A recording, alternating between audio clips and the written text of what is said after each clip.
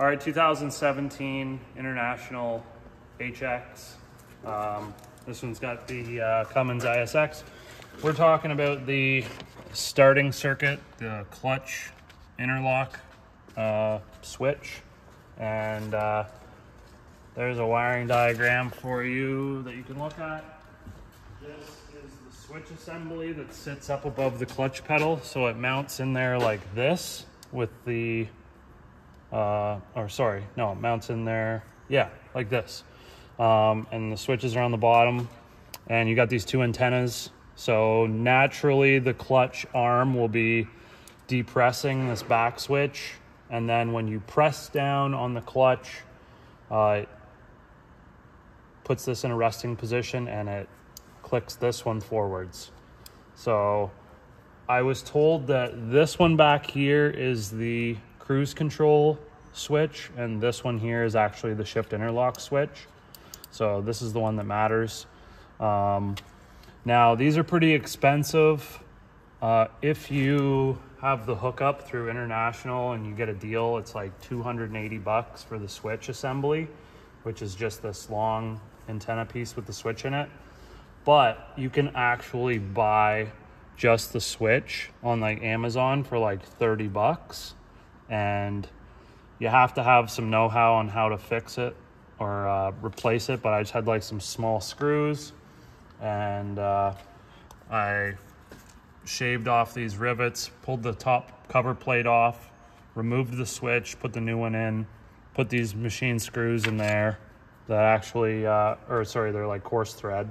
I actually threaded into the this backing plate quite well, and yeah, just make sure it works before you put it back together. Really, really cheap way to do it. Took me about an hour. Totally worth it. So, but yeah, in order to get to this thing, you have to remove a bunch of, obviously, covers. So take like your floor mat out of the way. Then the first thing you're gonna do is take this side panel trim piece off that sits up here, and a bunch of the panels sort of overlap each other. So this one comes off, and then you've got a piece that goes across here that covers the diagnostic port and your ignition, but that like overlaps this outer one.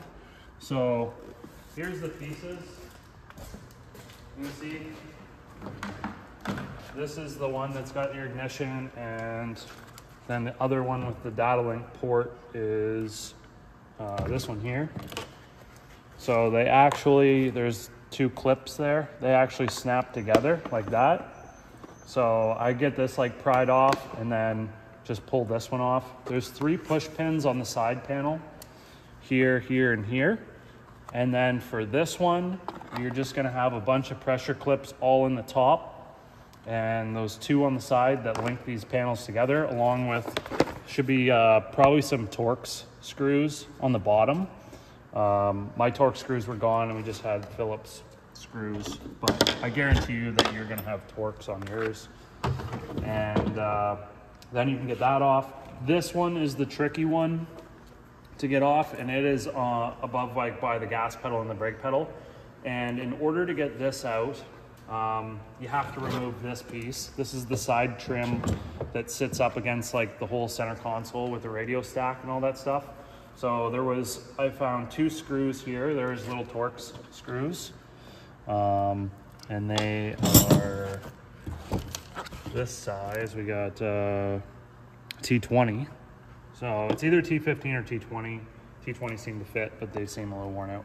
And then once you take those screws out, this whole piece just slides out like this.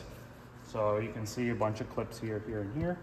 Just use a trim tool or a screwdriver or something to get in behind and then pull it out. So once this comes off, then you can get this off, except there's one other thing that's gonna screw you as far as getting this out, and you're gonna find the steering shaft comes up here, and you just won't be able to get it out. So you have to put your steering wheel at 12 o'clock, and you might want to put like a strap or a seatbelt or something through it so it doesn't spin, but just be careful.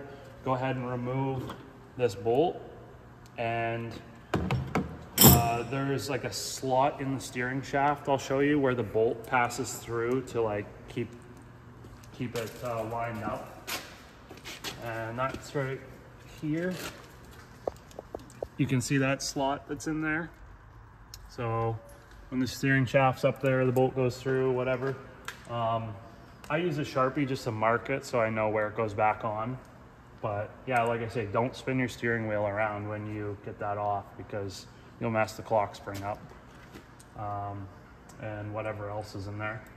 So yeah, once you get that off, then we can go ahead and pull that cover piece out. It's pretty simple. It just, literally the gas pedal's here. You just pull this thing out like that, and then we can access our switch. There's 2 connectors. One's black, one's white. The black one will have 3 wires. The white one has 2. That's these ones here. This one has like a lift up style locking mechanism on the connector on the body side, and then this one you have to push down on the end of this white tab and then slide it out. It's a bit more of a pain in the ass, but once we get those off, then you can actually go ahead to remove the switch assembly, and there's 2 10mm bolts that go in there, and these nuts are secured to the bracket itself, so that was nice. I thought they would just spin. The shitty thing about these switches is they're nuts and bolts, so if you try to just use a screwdriver and go from underneath, the nut will just spin, so you have to get up there and hold it. And then also too, there's so many air lines and stuff in your way that you can do it. I've done it, but it's such a pain. I end up cutting my fingers and my hands trying to get up in there, and there's lots of little sharp edges, like all these are sharp. So then you can just wiggle the starter switch out. Just careful, we don't want to pry on these too much, right? So that's how you get it out. Sorry I'm not actually showing you physically me taking it out, but that's how you do it if you follow those steps. It's really not hard. I just wanted to give you a little bit of insight.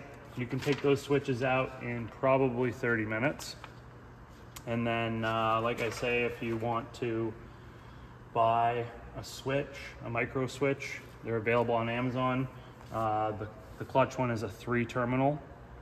So I don't actually have the old one. I think I threw it out. Otherwise I'd show you. Might leave a link in the description below for you to go buy one. But they're not very expensive.